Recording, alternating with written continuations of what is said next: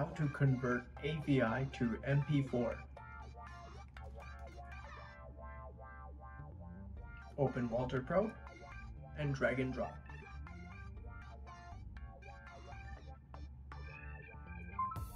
Boom, it's that easy. Well, as you might not know, AVI files can't open on Apple devices. So on my Mac, I'll get this error and basically it won't allow me to use QuickTime Player, which is the built-in native app.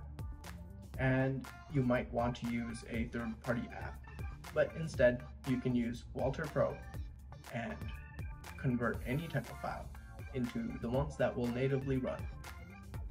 And it's not just converting, you can also transfer it into your iPhone, and there's also stuff like built-in metadata. So you can add your own artwork or rename and do other things.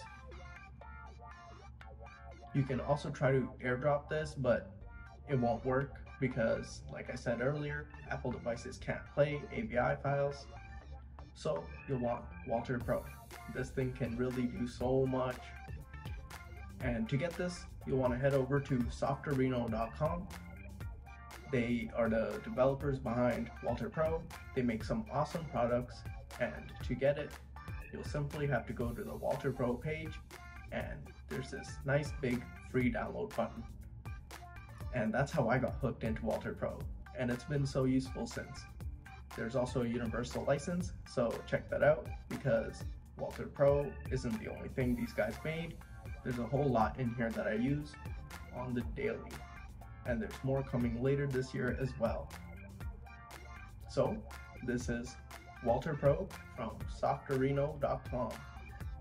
Check out our other videos, and on this video, leave a like and subscribe. Thanks for watching.